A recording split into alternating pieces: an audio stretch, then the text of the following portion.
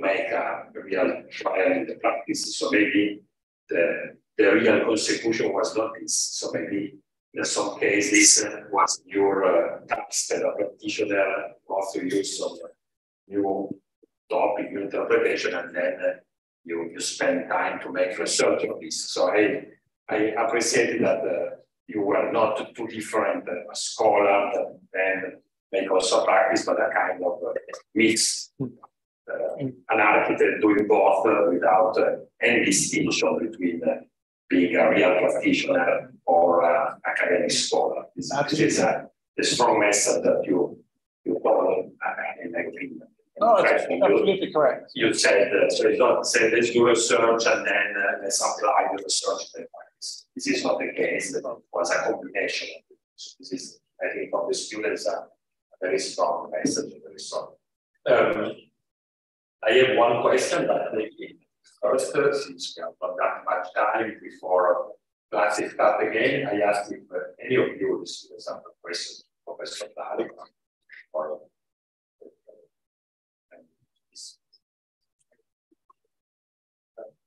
Thank you for your presentation. The question that I have is the projects that you've drawn. For me, the most important thing in this process was the convincing point with the clients and also the city regulation that you told about it. But you just said so the client was convinced and I convinced them. But I think one of the hardest stages in the designing and treating with the clients are that convincing that you convince them to apply the theoretical research that you had in the university to apply it to the project. So is it possible to explain a little bit more about or the experience that you had at that stage? Maybe something that we can learn about it, like no problems. Sure, that's a great question. Absolutely. I mean, to convince clients and city planning staff to convince people is really key for our architects. If you want to practice architecture in a way that you find interesting. I think there are several answers to that question, several things to think about. First of all, knowledge. Knowledge is very important. If you have knowledge, you know what you talk about, and you can draft stories and you can create connections between the one that you are convincing. Not convincing sounds a little bit like I'm trying to install something on you that you don't want to use.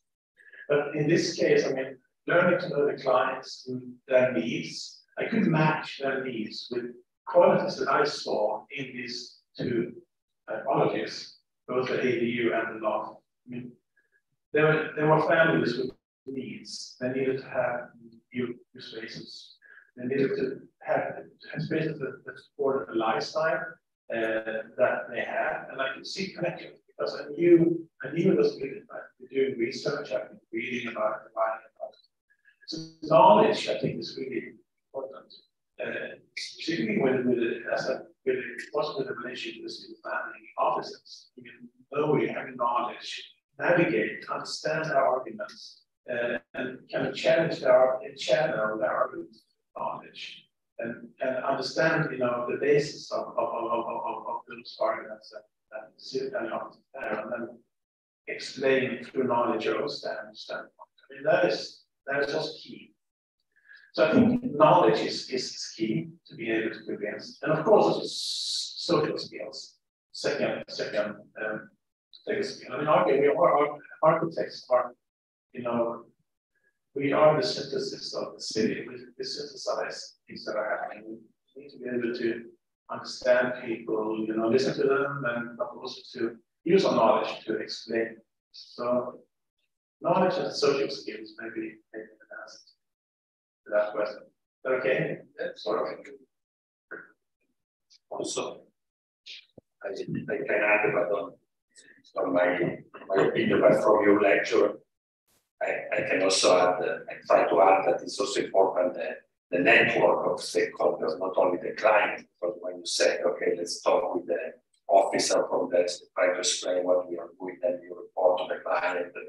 So it's a matter of having a system of relations with people during the process. It's not just you that have ideas, the client, the money, and the talk, you can solve the problem. So you have to put this relation in a broader network. And sometimes these networks give help to convince the client, because you can use, you explain very well, you can challenge some rules of code in order to make a more creative response, and so convincing the client that it's the right strategy to get more for your project, and so because you some way you can overwhelm the code, and so also the creative result will be better. So it's at least in my experience, but mostly listening to you is not always a matter of the architect convincing the client of a dual relation. It's always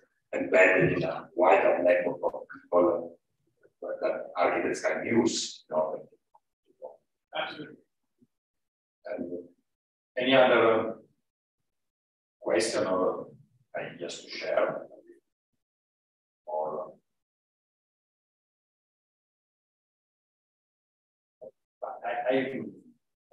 you think briefly, because Per-Johan is a friend and colleague who was professor here, so we can talk sometime.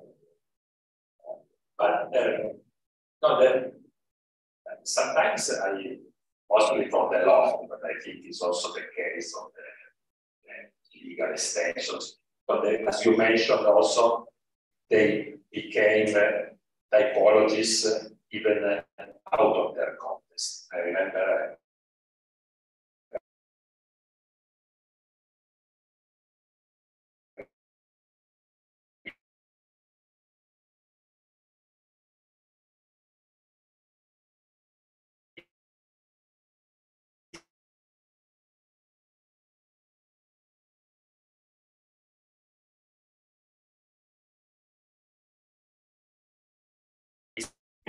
lost. So they became actually typologists. So I would like to know in your experience also, besides these two projects, but in general, how the original typology is important to be respected, to be some way conceived in the original context, or if typologies can be kept out from their origin and also used as kind of special devices. This is also the case of the work done by many architects, that they challenge the typologies, moving their meaning out of their original purpose or original.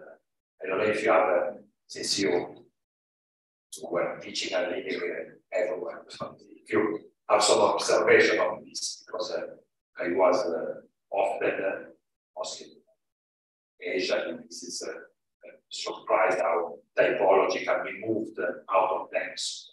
I don't know if you have just a discussion that maybe could last hours. Just any.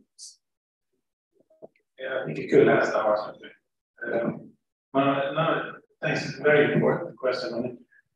There are several directions of this question, I think. First of all, I think that's why I was interested in trying to understand the topology of loft space. Because the loft offers a space for living that is different from an ordinary apartment where you have a concealed bedroom and a concealed kitchen and a concealed living room. That was very well defined. The loft offers another living space that does support another lifestyle. And I think this living space can be transferred as a typology. It isn't invented in abandoned industrial buildings. It's actually invented by the Corbusier when he's doing the Maison Domino. And Peter Eisenman's article is brilliant when he discusses the Domino house as this first really innovation in space, and basically Valali reinvented the villa. I mean, he's quite radical, right? He thinks we're still living in the Renaissance, but in a theoretical way. But he's explaining the Maison domino, and I read about it after I did my conference. It really correlates with thinking about space, how radical it is as an idea. And it introduces a different living space for us. Yes, I think it could be transferred to newer construction. But then you have an issue here, which is that we could dwell on for a long time. What has often happened, specifically with loft, is that the real estate industry, because the loft became trendy thing, right, in the 80s to the 90s, and those developing loft is became a commercial kind of success story, and that often triggered gentrification processes. This has been the backside of the loft story is when developers started to build lofts in order to amp up rents, to push out artists from the areas where they originally were kind of dwelling and living and working because the rents are increasing. So at the same time, as I'm really interested in this kinds of technologies, and we see how the backside could also be problematic. And that is happening a lot of time, I think, with this newly constructed lofts. The original lofts don't contain as other functions. I mean, they did contain other functions. It did not in the new ideals for create a kind of beautiful city just by bringing materials into the work, into these loft spaces, creating art. It's not only living there. But the process of gentrification is a big problem, and it also goes to the ADU, actually.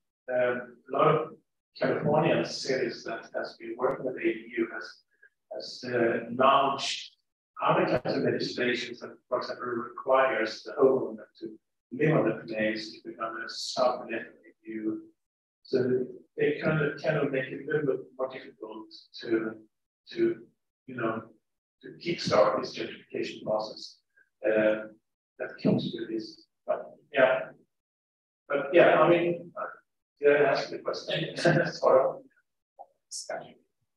I wonder if you have any other question. Per-Johan. I think it's almost time to ask the question. Okay, I think we can close. Yes, thank you. Another note to bring home. I was very impressed where you said resistance is about strategy, while disobedience is about tactics. This was very clear what is and representing very well the combination of strategy and tactics that any architectural project contains, because in principle the project is a strategy, but then in process it became a matter of tactics to react to that network of all stakeholder relations before. So this was also another very clear message from your lecture. Thank you very much. Thank you.